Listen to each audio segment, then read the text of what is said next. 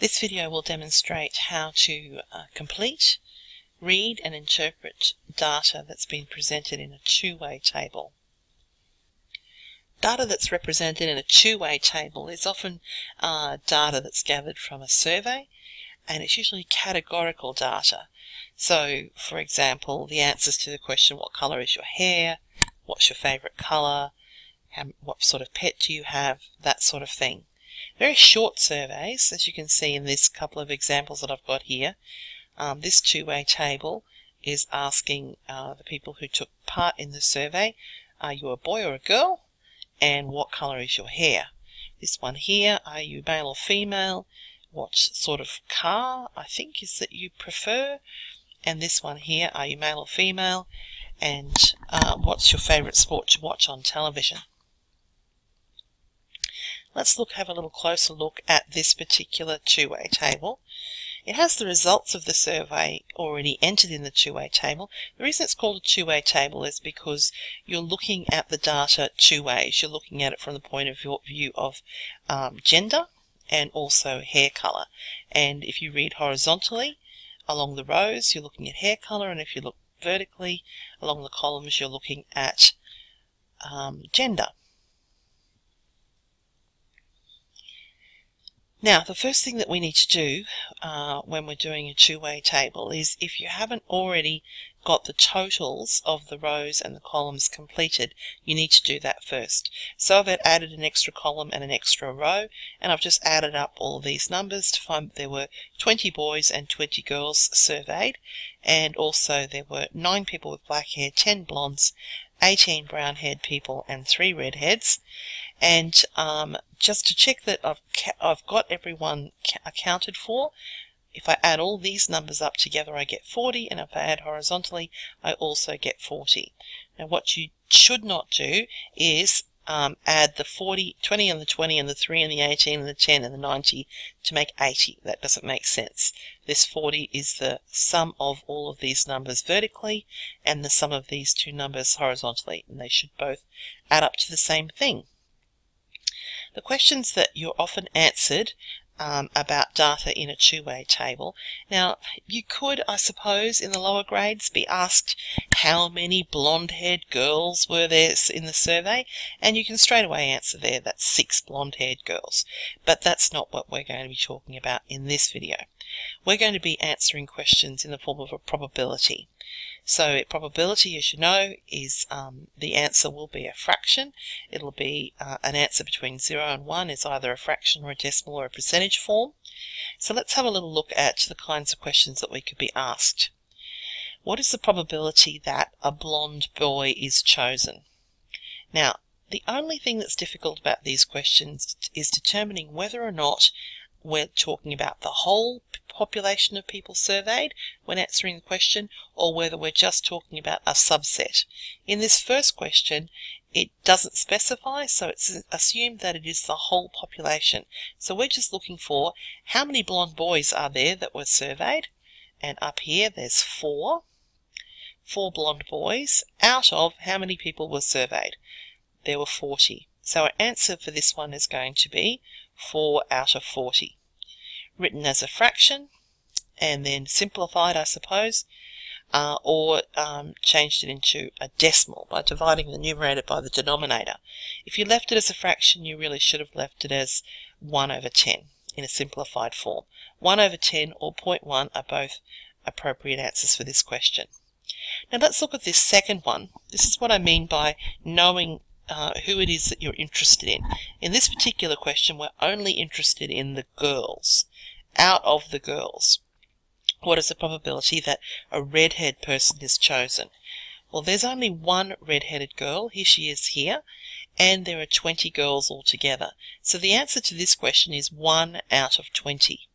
Now, the temptation would be to say it's 1 out of 40, because that's the total number of people surveyed. But the question clearly says that we're only interested in the girls this time. This is really the only place that you can go wrong with answering questions from two-way tables.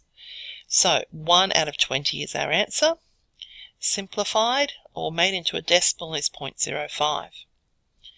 Let's look at this final question. Out of the black-haired people a boy is chosen out of the black-haired people. Now, in the previous question, we were only looking at this column because this column represented the girls. But in this last question, we're only looking at this row because we're only interested in these 9 black-haired people. It's almost like we've got the 40 people in our room, and for this question, we're saying, okay, black-haired people, over here in the corner, I just want to talk to you. And then we say, how many of them are boys?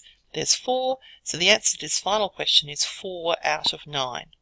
Not 4 out of 40. If the question was, what's the probability that you'll choose a black-haired boy, then that would be 4 out of 40. But the question is not that. It says, out of the black-haired people, what's the probability that you'll choose a boy? So as I said, that's about the only thing that you can really make a mistake with two-way tables. Being really careful.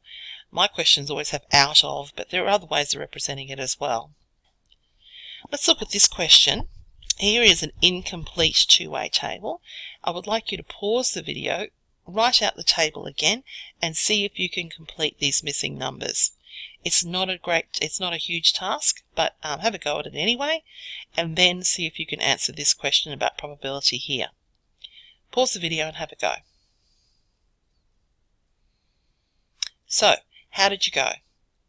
It's just a case of adding and subtracting to fill in the gaps. I started here. I said, of the people in the stalls, I should have talked about what this question was about. It's members of an audience at a play, and the stalls in a theatre are called the flat area closest to the stage, and then the circle is usually the area behind that or up one balcony, and the balcony obviously is higher again. So the stalls had 77 people in them, so 77 will go here. 39 plus 21 is 60, etc. until you complete the table. And I have it completed on this next page. So compare your answer to mine. Now, when we answer this question, what is the probability that a randomly chosen audience member? So that tells us we're looking at the whole 205 people in the audience. We're not just looking at the people in the stalls or just the children or just the people in the balcony. We're looking at the whole audience.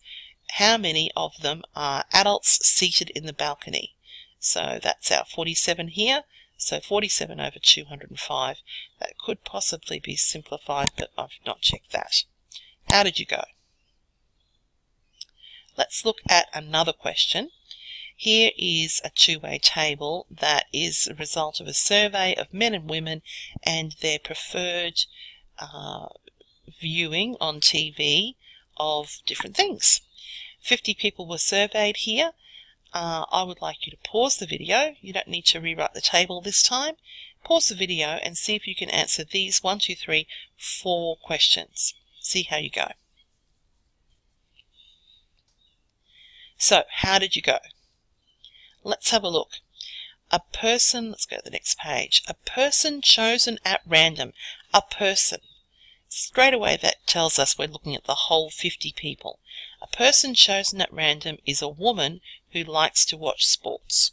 So that's those 6 ladies there. 6 people out of 50. 6 out of 50. If you're leaving it as a fraction, you need to simplify it. 3 out of 25. Or dividing 3 and 25 to get 0.12. The second question says, out of the men, what is the probability that the person likes to watch movies? So this time we're only looking at this row here. This row here that has the 20 men in it. How many like movies? There's 8 of them. So the probability is going to be 8 out of 20. Simplified to 2 out of 5. And that's 0.4 as a decimal. Out of the sports fans, a woman is chosen. So this time we're only looking at this column here. So the total is 16. 6 out of 16 are women. Simplified is 3 out of 8, has a decimal 0.375. This one here, which is more likely?